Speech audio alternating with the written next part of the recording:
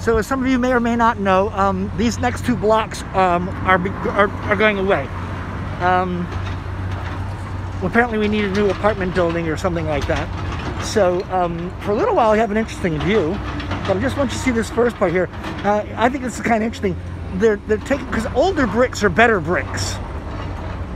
And so they're taking the bricks here and knocking off some of the concrete, and then they're stacking them and they're taking them. So the whole building, you can see here, is coming down. Well, the whole buildings have come down, except for that far wall over there.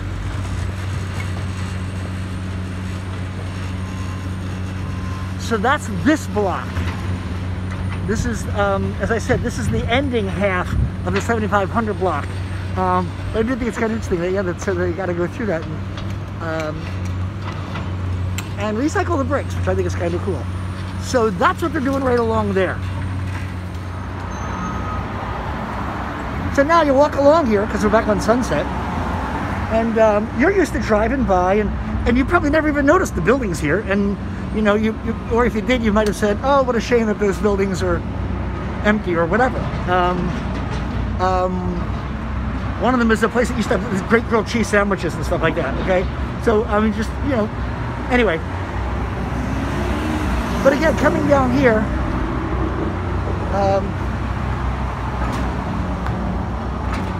past the Trader Joe's O's.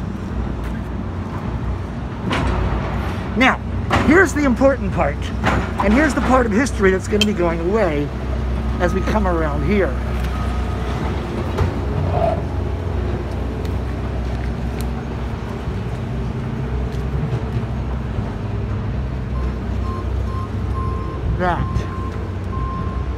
That's all that's left of it right now. It's going to be gone. I mean, the building is there, but that was the Parisian Florist.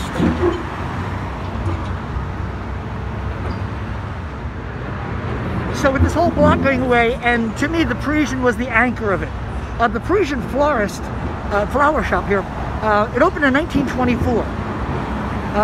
It was the favorite flower shop of people like, good God, Ozzie and Harriet, Rock Hudson, Katharine Hepburn, Telly Savalas, Lucy and Desi, Liz Taylor, Janet Gaynor, and for 20 years, this is where Joe DiMaggio had 6 Baccarat roses sent to Marilyn's grave.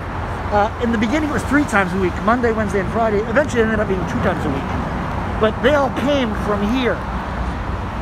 Now, sadly, the whole thing is going to be gone. This whole block here is going to be gone.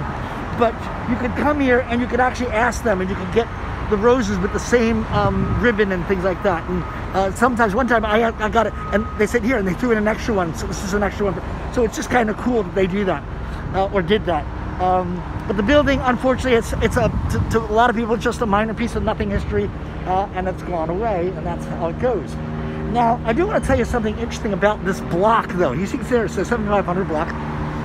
If you ever come around the back side of it, as you know, I'm very fond of going into alleyways and photographing because street art is truly, truly an amazing thing.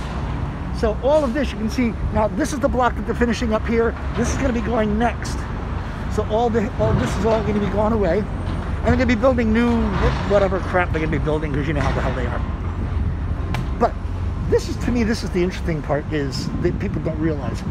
If you ever come down Hollywood Boulevard and where it meets La Brea, and there's the part of the Hollywood Walk of Fame that shoots off, it's not technically on Hollywood Boulevard. It's actually called Mansfield.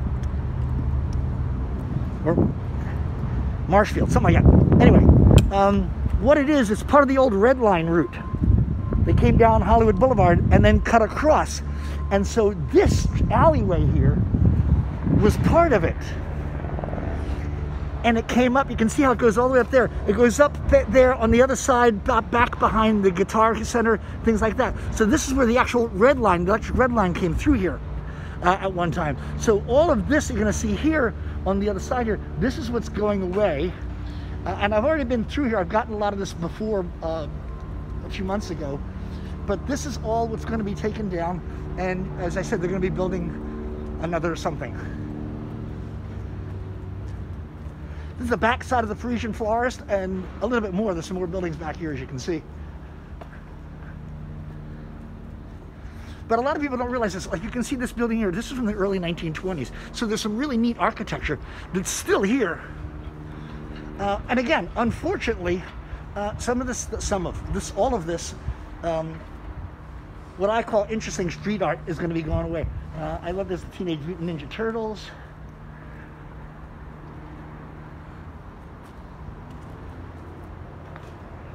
So I just want to document this because,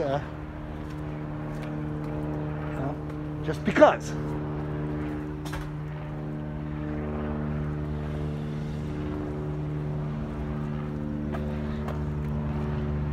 So the other part will be going when the other part is finished in about another less than a week probably.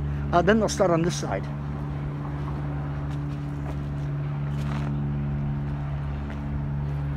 I love Cyclops, baby.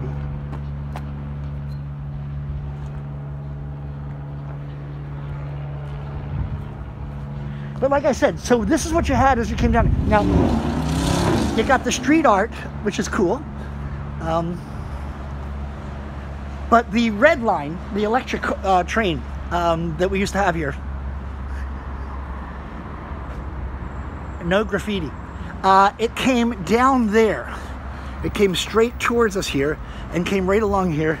They built those are since the earthquakes, so they built all that stuff. And we continue down, going down towards Santa Monica. You can see over the right-hand side there's the Sunset Grill. Let's go down to the Sunset Grill and watch. That's what it's based on. That's a restaurant right there. And then you can see the Guitar Center. But all of this whole block here, this will be gone. Next time you come back, none of this will be here. There'll be some new, brand new, lovely, I'm sure, gorgeous piece of crap. That's the best way I can put it. Sick Kids got some really interesting stuff. Sick Kids kind of changed their style a little bit, which I think is interesting because they've done some really neat things. So, oh, by the way, this is going to be staying. So thank God all this block here, because the El Compadre, that's haunted. There's some really cool ghosts in the El Compadre. Just like the film Bosch was filmed there. But it's also just it's coming from me. It's a really great little Mexican place. I like that place.